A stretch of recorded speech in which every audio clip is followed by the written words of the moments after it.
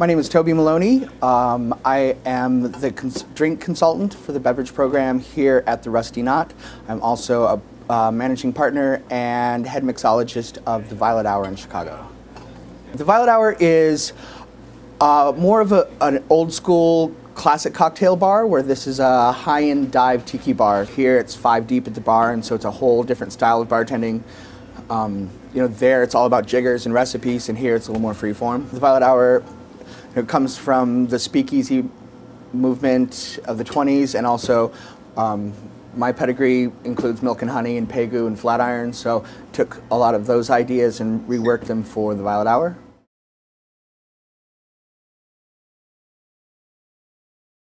Milk and Honey was open in 2000, and it was kind of the first throwback bar here in New York. Well, there was Angel Share, but Milk and Honey really kind of paved the way for classic cocktails done classically, where it was all about technique and about taking old recipes and trying to recreate them as closely as possible to what they used to be. And once again, it was all about the ice and about the stirring technique and about the shaking technique, and which was a big departure. And also the use of jiggers. It was the first time I saw it. I'm positive that Dale DeGroff and Audrey Saunders were probably doing that earlier at Blackbird and the Rainbow Room, but Sasha really took it to the umpteenth degree. I mean, he dresses like it's 1920. He's got the 20s haircut, always wears a hat. There's the rules at Milk and Honey. One of them, was it 3, was gentlemen will not introduce themselves to ladies. If you would like an introduction, please ask the bartender. And ladies, if a gentleman approaches you that you do not know, please lift your chin slightly and ignore him. And that was definitely a throwback as well. It's all about the cocktail, it's about quiet conversation, you're in your seat, you talk to the person you're with, and so it's a great place for, an old friend or your parents or somebody you just want to sit and quietly converse and not get jostled and, never have to raise your voice above the music. It was like going to a really nice restaurant, but it was a bar. And I think that was, it was really raising the bar, pardon the pun, raising the bar for the bars, and where conversation was king and sophistication instead of let's go out and get hammered. Restaurants became, in the 80s and 90s, like the new theater and the new entertainment, where people would go out and eat as entertainment instead of just having it a meal, where now bars, I think, are also taking that. People go out for drinks as entertainment instead of just getting drunk. The cooks are the first person, the cooks and chefs, like they'll have a sip and they totally get it. So, and then it trickles down. I like to describe the cocktail as, when you're having a meal and you finally get all of the perfect amount on your fork and you have the bite, and it works together and it's all balanced and everything's perfect. That's what a cocktail should be. Every sip should be that well balanced and nuanced and with different layers. I've gotten inspiration from all over. One of the drinks that I had I called the Starry Nights, because I was putting drops of bitters on top of an egg white drink, and I started swirling it with a straw, and it looked like the sky in Van Gogh. And so I think that a lot of bartenders get their inspiration from all over. Art. Memories is another place. Like, I was one of the drinks on my new menu at the Violet Hour. I wanted to recreate what it was like to go camping, and so I found this stone pine liqueur, which tastes like pine, and so I kind of switched it up and I made a Manhattan where you can taste the pine and smell the smoke. I put a smoky scotch in there, and so it was like being outside camping. Another thing I was trying to recreate was my mom's strawberry rhubarb pie, but I was doing it in a gin sour, and I made a strawberry rhubarb syrup to harken back to that time of eating a piece of pie in the summer when you were young and everything seemed great. One of the Manhattans I did before that, I was having a pulled pork sandwich, and it was just so good. I totally wanted to make a drink that would taste like a pulled pork sandwich. So, I did once again a little smoke in it, and I made my own peach bitters, because there's that sweet to it, and then rye and There's a vermouth called Carpano Antica that I find very meaty, and so I went with that. And it did taste, it was called the Blue Ridge Manhattan, and it tasted reminiscent of a pulled pork sandwich. Deconstructing and then making things, like I could have put a piece of bacon or, dehydrated some ham and put it in there, which that would be a little more West Coast, where I try to do things that are reminiscent of things or that bring up memories, because I think that both food and drink have such strong visceral reactions to both food and drink. It's the more esoteric the things that you can find, the better. For at least most of the bartenders I know, that like a pine liqueur, it's interesting and inspirational to try to find things to use that with. We finally got a slow gin. Plymouth came out with a slow gin, which we've been needing for years. Laird's Applejack is also huge. Even going back to some of the things that every bar has, but doing it with a little more integrity, like a good orange liqueur that is made with quality ingredients instead of flavors from New Jersey would be great. One of the new things that has just exploded is the Saint Germain, the elderflower liqueur, because it's made with such integrity and it's such a beautiful product. I think every bar that I know of has it. Yeah, it was so cool and so bizarre that I had to figure out a way to utilize it in an interesting way. Once again, it would be going out and trying and finding something that maybe we haven't even thought of yet, that like the elderflower or something like that harkens to something very specific.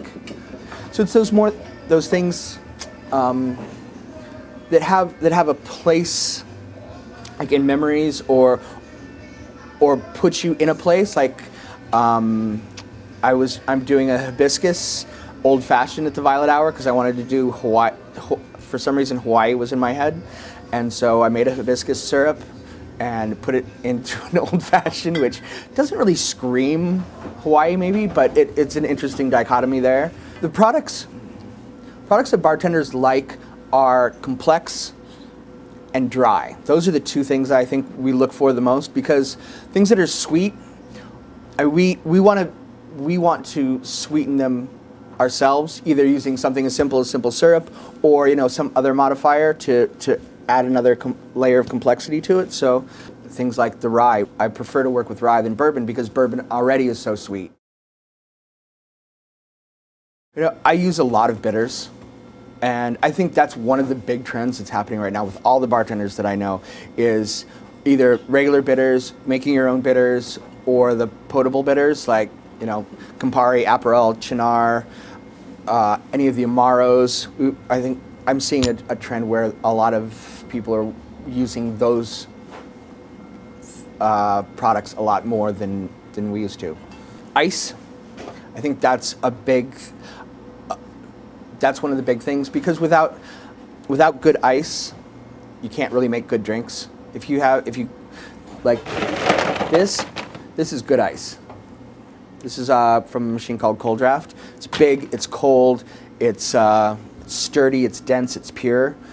So that's something that I think bartenders are looking at a lot more, since there's also a big, I wouldn't say a rift, but there's a definite West Coast style and an East Coast style of bartending, and you can without a doubt look at a recipe and tell which coast they're from.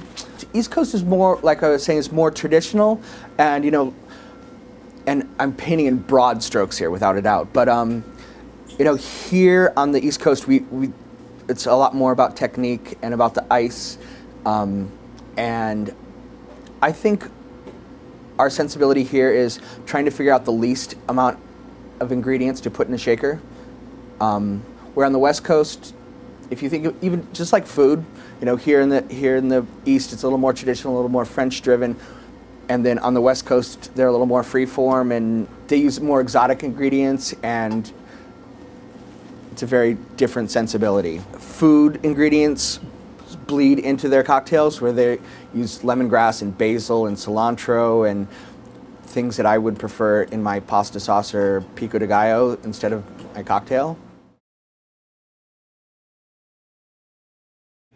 we really took a lot of the New York attitude and sensibility of these bars, and we moved it to Chicago, and there were many naysayers. And you know, we have 5.5 ounce coupes with a little sidecar, and Chicago being the home of the 16 ounce martini and the Flintstone steak, we were actually laughed at a couple of times. So like, Chicagoans will never like that, and we stuck to our convictions, and it's been, I would say, 7 out of 10 people get it in Chicago, which is about the same here in New York. This is something that not many people are doing. Bartenders across the country so dislike the blenders, and I think there's going to be a resurgence with blenders, because you can really get such a great texture. This is fresh squeezed lemon, lime, orange juice, bitters, and simple syrup. Because this bar is so much faster than the Violet Hour, instead of picking up a bunch of things, I combined it all in here. So gin and sour makes a gimlet, rum and sour, daiquiri, balancing everything for the bartenders, and so they don't have to think as much. And then this is a spiced rum, and so the drink is a spiced colada. And then I'm gonna add just a dash of bitters, 9 ice cubes. I'm rather OCD. Everything has to be a prime number in my drinks. So you're doing two things with that. You're whipping a lot of air into it, so it makes it light and lovely. And also you're grinding the ice into just absolute Jamaican beautiful sand. A dash of bitters on top. This Angostura bitters has a lot of clove and cinnamon and kind of warm Christmas spices, but on something that is tropical as a colada, it makes it an interesting dichotomy. And then the parasol to make sure it doesn't get sunburned. And there you go.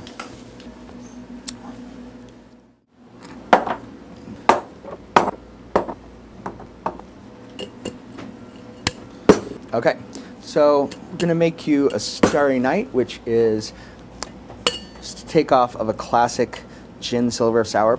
So egg white, lemon juice, simple syrup, beefeater. Woo! Bartending before noon. We're gonna put just a dash of bitters in there. Then we're gonna do a dry shake, or what we call a mime shake. This helps to get some air into the egg white. Then 5 cold draft cubes, not 4, not 6, 5. And then a real shake.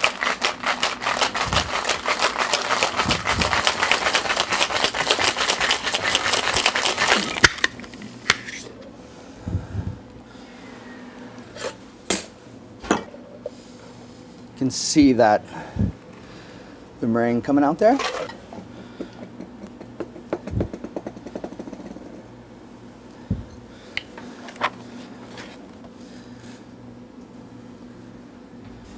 That could be a Starry Night. To go back and look at these old things and really do a lot of research and get into the history, and read people like Charles H. Baker and Dave Embry and Jerry Thomas it was bringing history alive and being able to drink it, which was just amazing.